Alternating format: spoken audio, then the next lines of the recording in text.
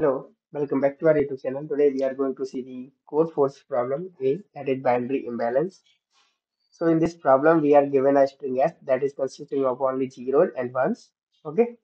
So in one operation we can choose any index I and we need to insert a character ith and I plus one position. If the condition is that if Si equal to Si plus one, that then we need to consider one. Otherwise we need to consider insert zero. Okay. So we need to determine is it possible to making the zeros in the string strictly greater than a number of ones or not possible. That is the case, right? So let's see in the first case we have 0 and 0. So count of 0 is 2 and count of ones is 1. So that means it is sorry 0. That is strictly 0. So we will return yes here, right? So if we take example 2, 1 or 1. Okay. So in this case, the count of ones is 2 and counts of zeros is 0. So basically, if we take these two numbers and these are equal, it is possible that we can insert only one. That is 1, 1, 1. And if we take again 1, then 1, 1, 1, and 1. So it's not possible to insert 0 here.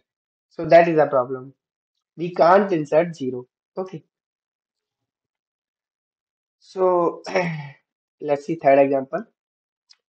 In the third example, we have 1 and 0, right? In 1 and 0, we can insert 0, right?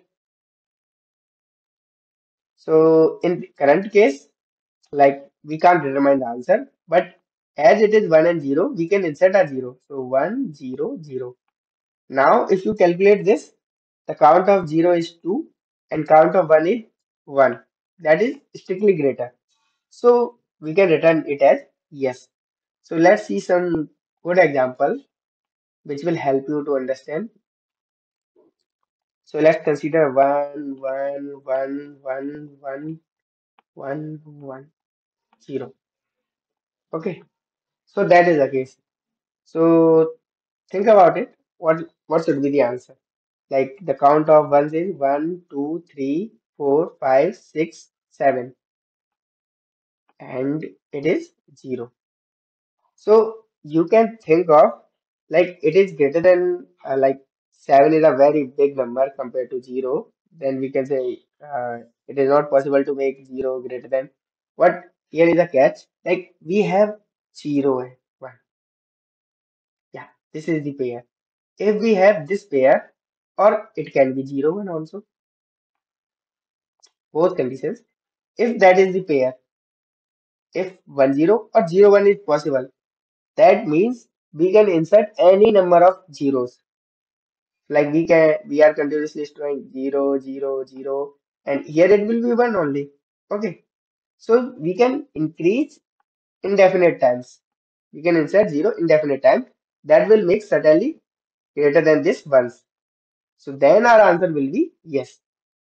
Hope you understood this. So we can insert 0, 0 because this condition always satisfies if we insert 0. Because we will insert 0 here, here. So 1, 0 will be always there and we can insert that. And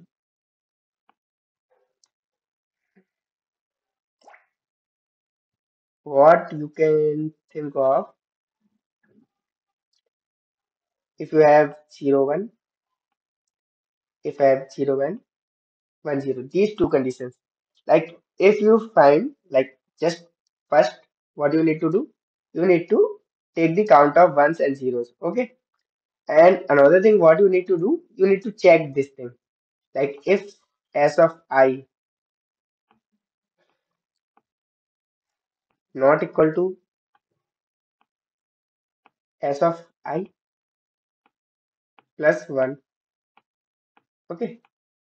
If that is a case happens, that means answer will be yes.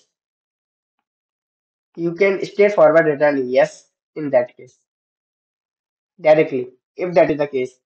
If this is not the case at any point, then you need to see the counts of ones and zero and whatever is greater, You can return according to that.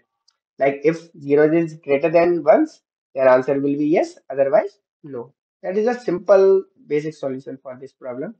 Hope you understood this solution. Like this video, subscribe the channel. Thank you.